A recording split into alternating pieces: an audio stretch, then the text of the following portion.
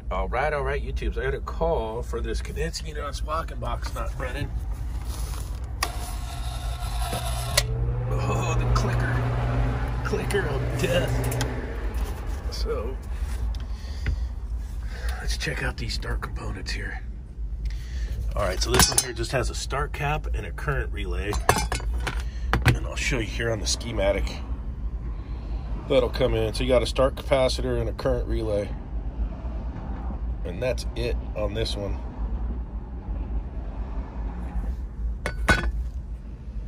Looks like we got a bad start capacitor. Look at there. It's supposed to be 124 to 149. Let's see if I got one on the van. All right, I got that little bugger changed out. Let's see if we're a hero or a zero. Let's see. Oh, zero still.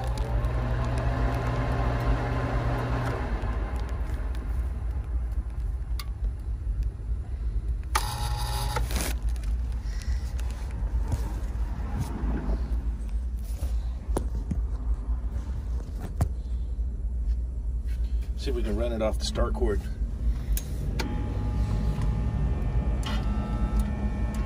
Goner. She will not start. All right, goner. Okay, so my parts house doesn't have the compressor in stock. That was 4,100 BTUs.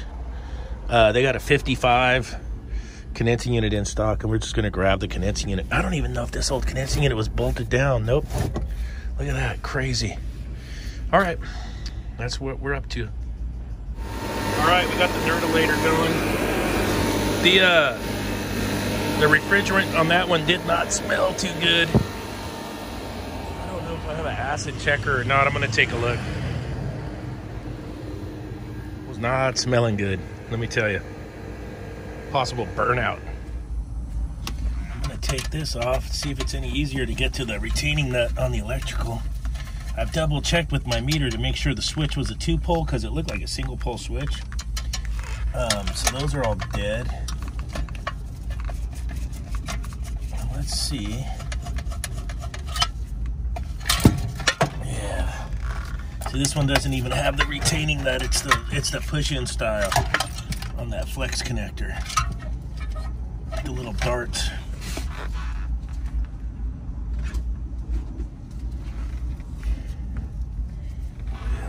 I gotta get my flashlight. My poor eyeballs.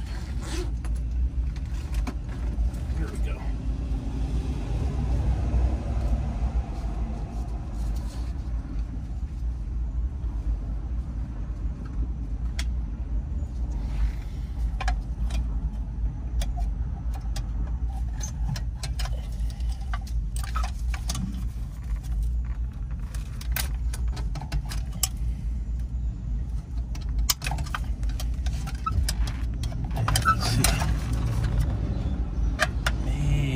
Last one in the back, always the last one.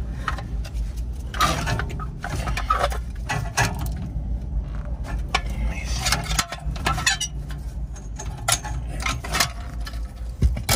Ta-da! And a lot of this one, the old one was flared, the new one's gonna be sweat.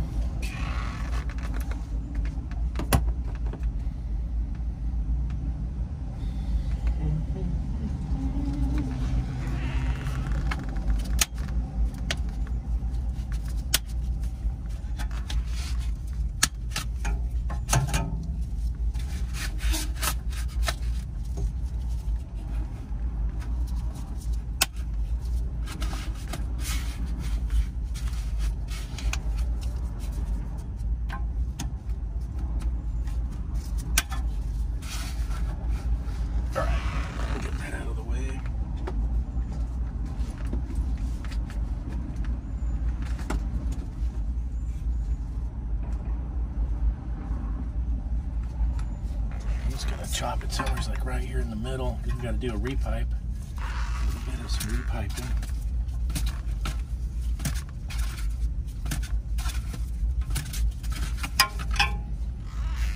Okay, that's it. You should be free willy at that point.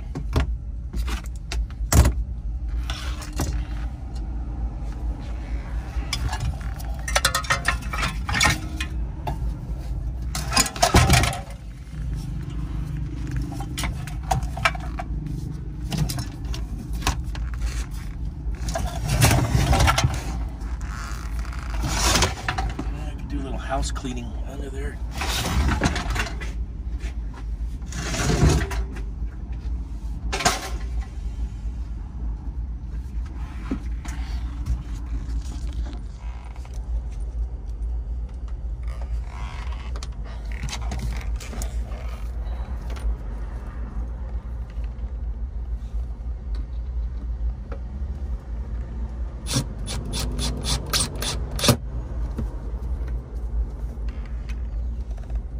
Old school to the old school right here.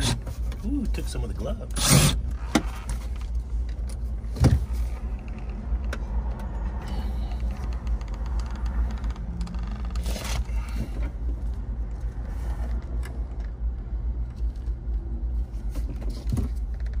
There's one screw hole back here. Okay, let's figure out some piping.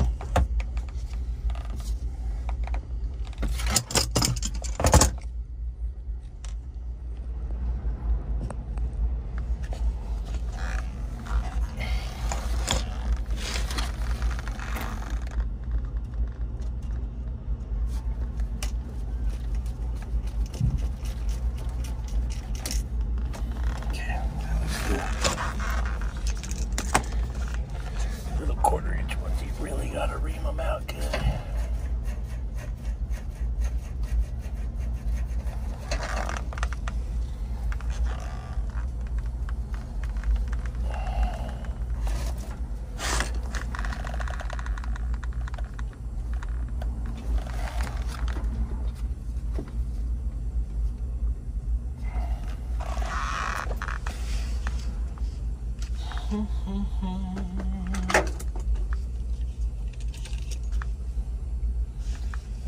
Little hockey stick, and I come up about 18 inches, and then I'll come back over around 15. See how that works out. All right, another NorCal tip of the day. All right, so I haven't bolted down the condensing unit yet, especially on this one, because I need to make this braze down here eventually. I'm gonna use my tape measure as a kickstand, put the condensing unit up on the tape measure, put my wet rags around down here so I don't catch none of the wood on fire. And it'll be raised up so I can get to the bottom of it. We'll do that here in a sec. All right, so these are the swedging tools I've been using. They're from Amazon. It just says Tool PX copper swedging, copper widening tool. And so I'm gonna make a swedge in the 1/2 inch with these. They go right to the impact. They're on Amazon. I'll try and put a link below.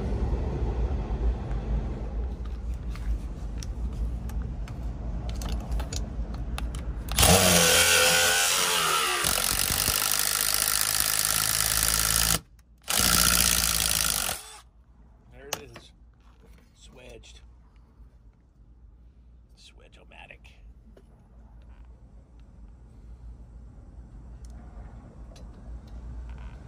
Ready for action. Let's see if I can get the camera in here where you guys can see what it's gonna look like. Let's try that.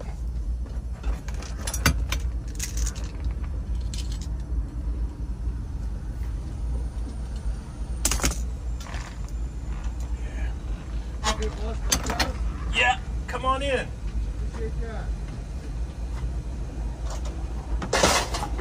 Let it rip. You got it.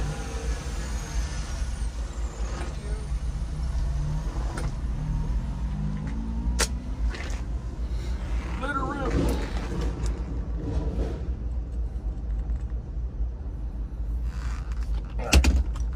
let the cars through. I'll show you the little where I'm working here in a minute.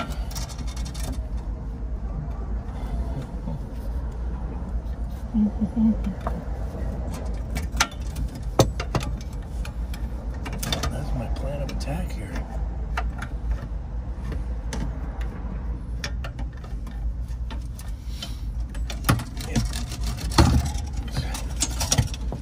Pressure switch out of the way. I'm gonna get that in there like that.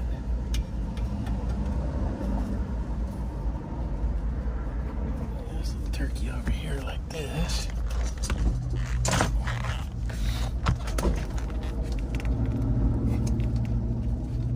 There we go.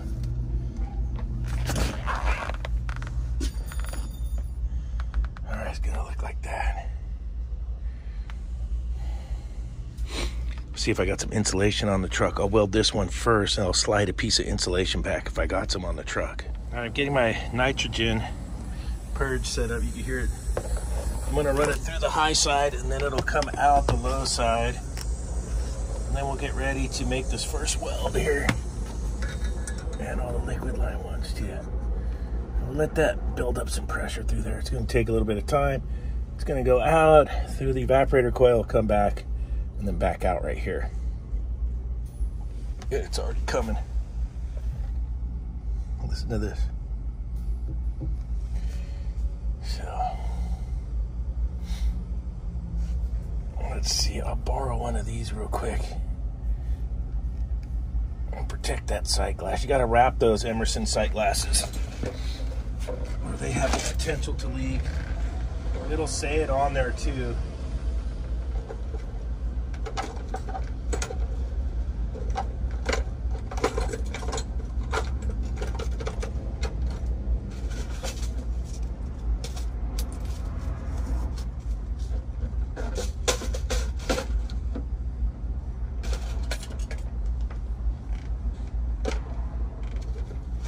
Getting all the torch together here.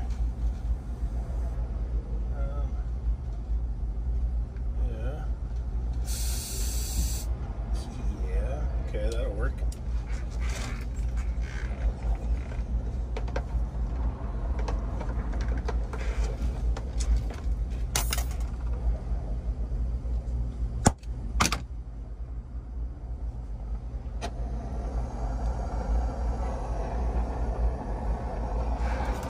Alright, let's crawl in the box.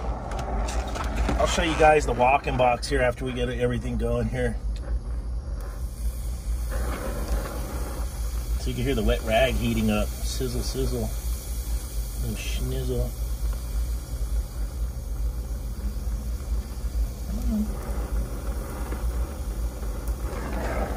There it is on that one.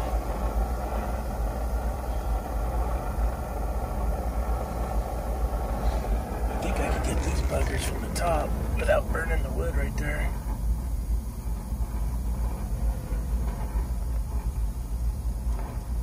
Let's see how we make out here. Ooh, she got a little hot. It's a bit tight.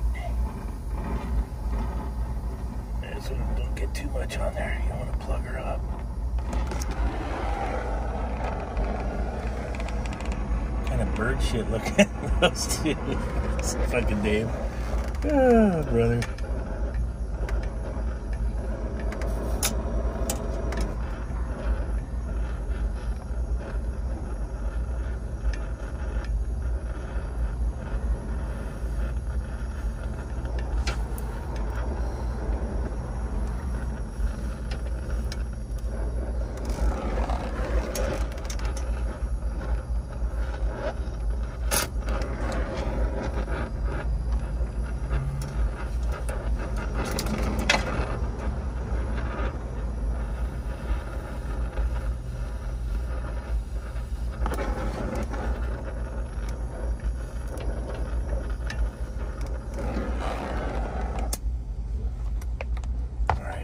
One more to make, but I'll slide the insulation on, probably screw the unit down. Yeah, that looks good. I don't think the sunglass got hot there.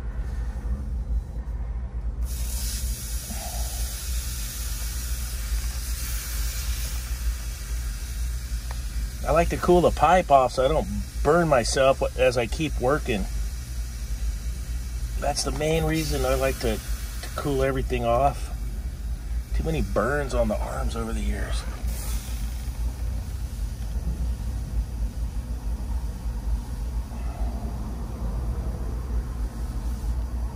Get this cooled down.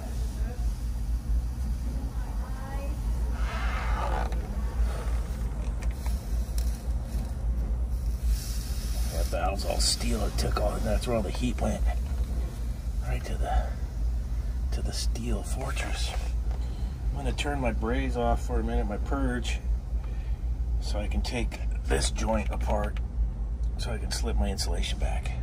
All right, I got my insulation slid on. I checked that weld with the mirror real good. And let me turn this back on. And we'll make that last weld. And I'll get some foam tape on that liquid line, get that strap on there. And then we can run a nitrogen pressure test. Well, I gotta hook up the low pressure control. Then we'll run a nitrogen pressure test. So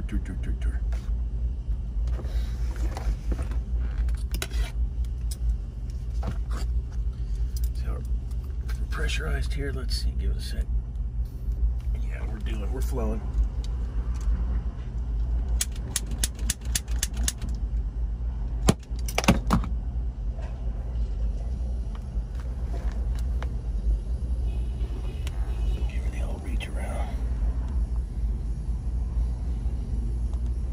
It's got some oil in there in that suction line. See the flameage?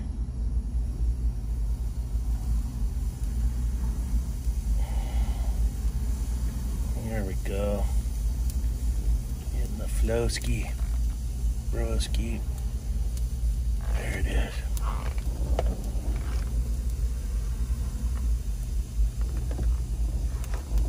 One little fillet on this end might make me feel better.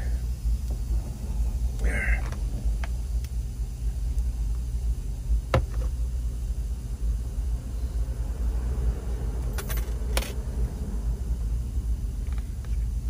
All right, I got this little bugger on the vacuum pump, and I still need to tidy up my insulation a little bit. And then we'll weigh the charging, but look where I'm working at today. Watch this.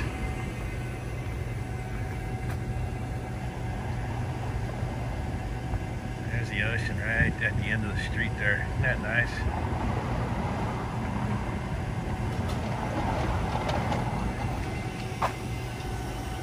And I'm right here going for it.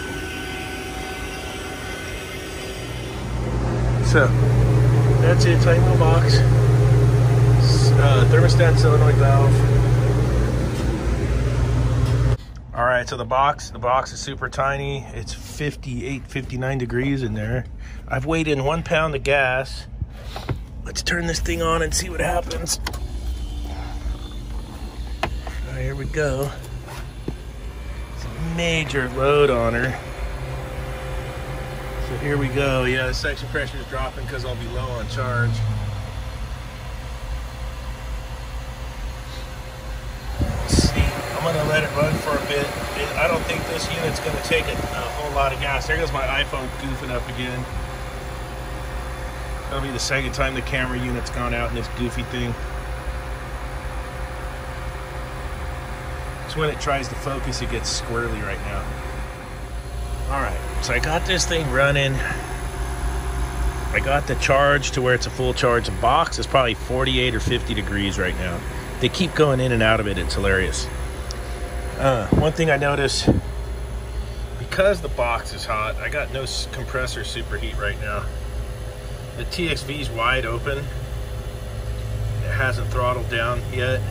And I bet if we dig in there and take a good look, I bet you that evaporator coil is filthy.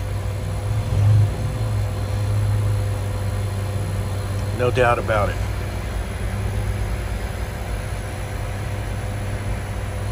So we're getting too much liquid back to the compressor.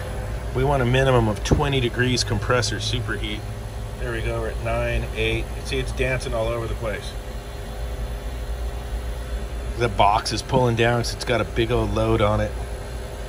So we'll let it settle down and then we'll take a look. But I got a feeling the evaporator coil's filthy.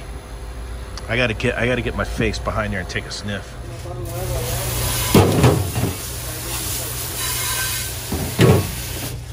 All right, this is where I'm at. So I got this turned off.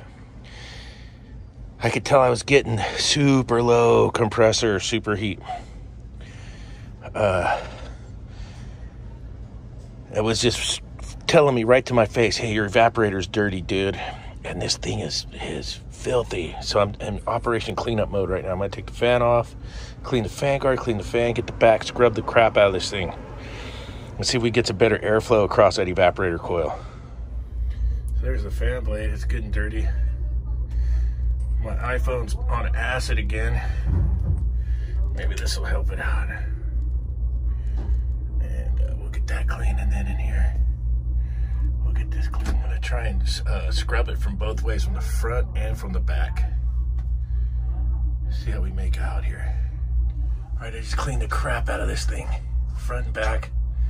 Let's see how we do. All right, so I did the big old scrub-a-dooski on the evap coil. I just got this thing restarted, and it's cruising along here.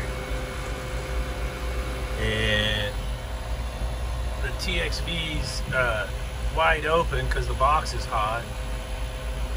But at least the superheat's hanging in there a little bit. It's gonna do the death. They just opened the door and went inside there. Watch this. I know it, because that box is so small.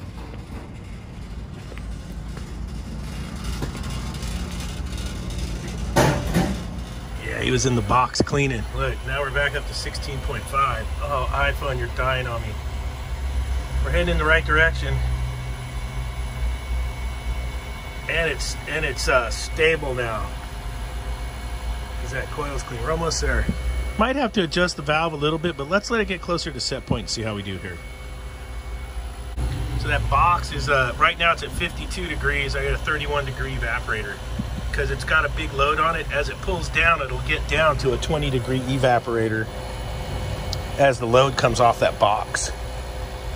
So I think this thing's gonna be, it's looking all right. It's looking good. Liquid line's not hot at all. Feels good, even with the monster load on it, so I'm stoked. Stokified.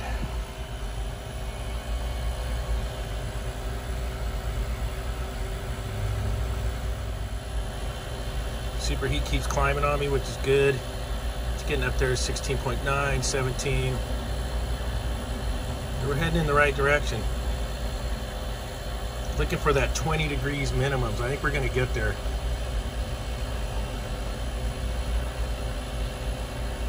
Because that TXV's wide open right now because of the load on the box.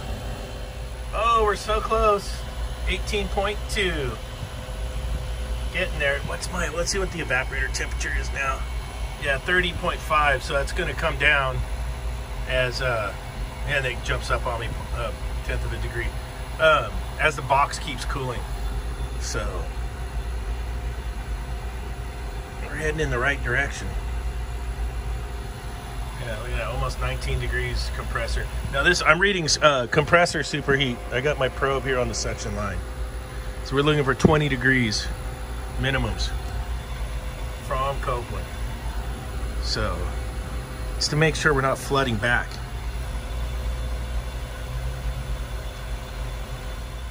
Here we are at 19 degrees superheat. Almost there.